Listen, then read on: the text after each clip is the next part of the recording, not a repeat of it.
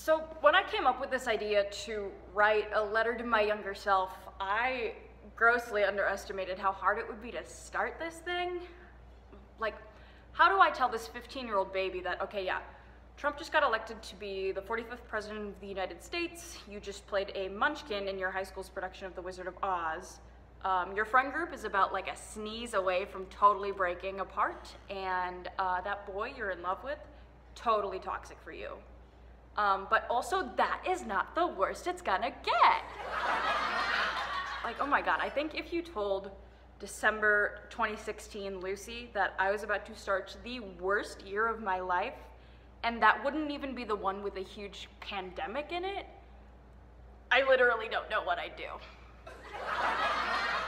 Like, it is so insane for me to think about how 4 years ago, I was an entirely different person.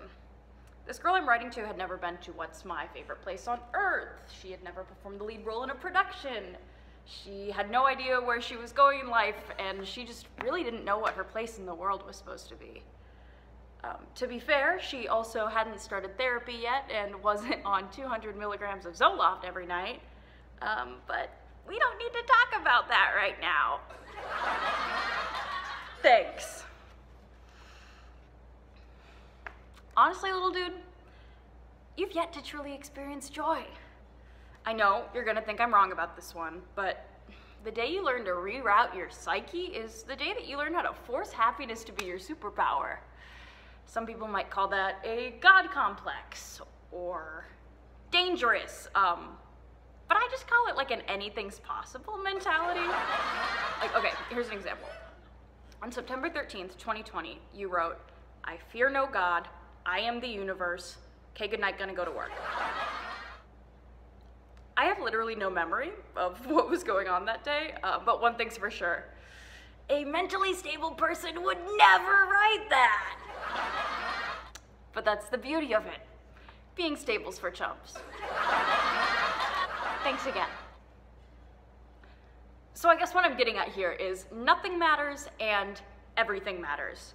There will be so many wonderful things coming your way, but you can't have those without the painful shit too. I wish I could tell you otherwise, but that's just not how things work.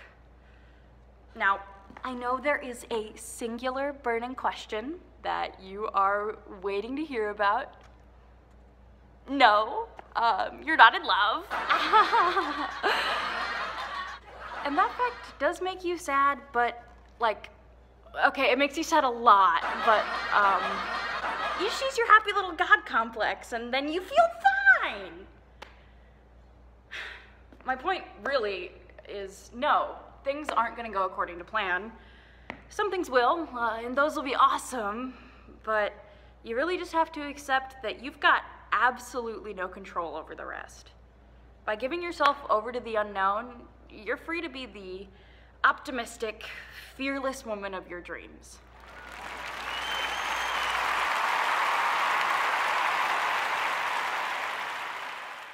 But there are some days where this just isn't the case.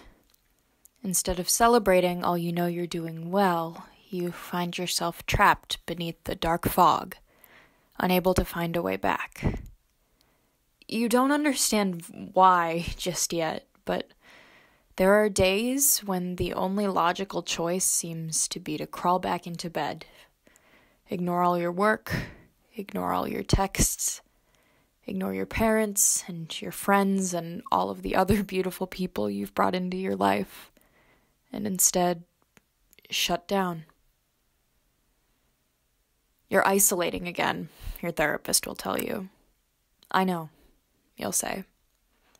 This is self-destructive, she'll tell you. I know, you'll say. And you do know, because behind those curtains of fog exists all that beauty, and you know it's there, but it's just so much easier to give in and just lay on your back, staring at the ceiling until it all fades away.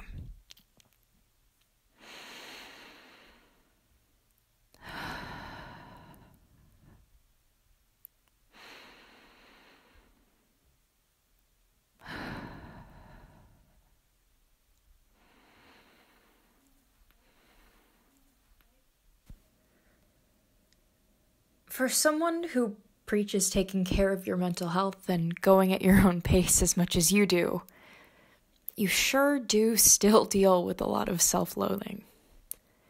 You love who you are, and you can't stand yourself. You're proud of your growth, and you don't know why anyone would love you. There's very little in between some days. So I'm still working on finding this middle ground, on understanding that multiple things can be true at the same time, and they're usually not the extremes found in the nights where you go scream in a field or get to kiss someone for the first time.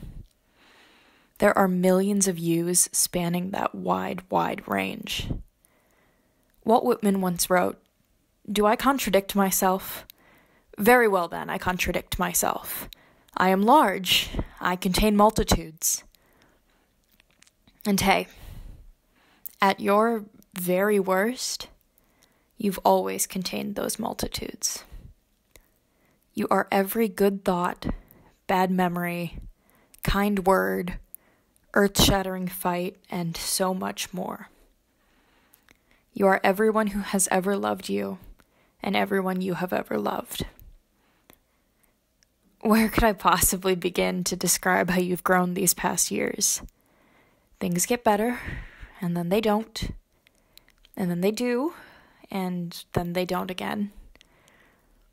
It's high time you start to embrace it, because truly it's only going to get bumpier from here.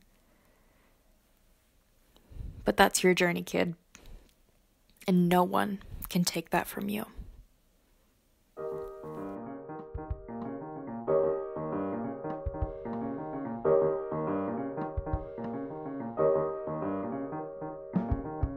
Sometimes I'm tired and I wonder what's so all-fired important about being someplace at some time. Whoa, but I don't really mind, 'cause I could be on easy street, and I know that you gotta take the bitter with the sweet.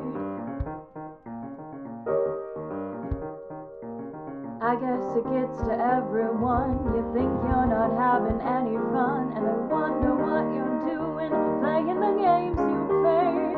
Hey, well, it's true what they say. If you wanna feel complete, don't you know that you gotta take the bitter with the sweet? A friend of mine once told me, and I know he knows all about feeling down. He said everything good in life you've got to pay for, and feeling good is what you're paving the way for. Na na na na na.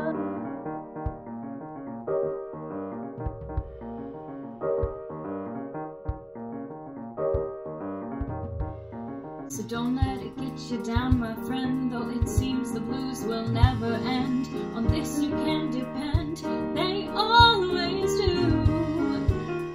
I can tell you that it's true. It's a feeling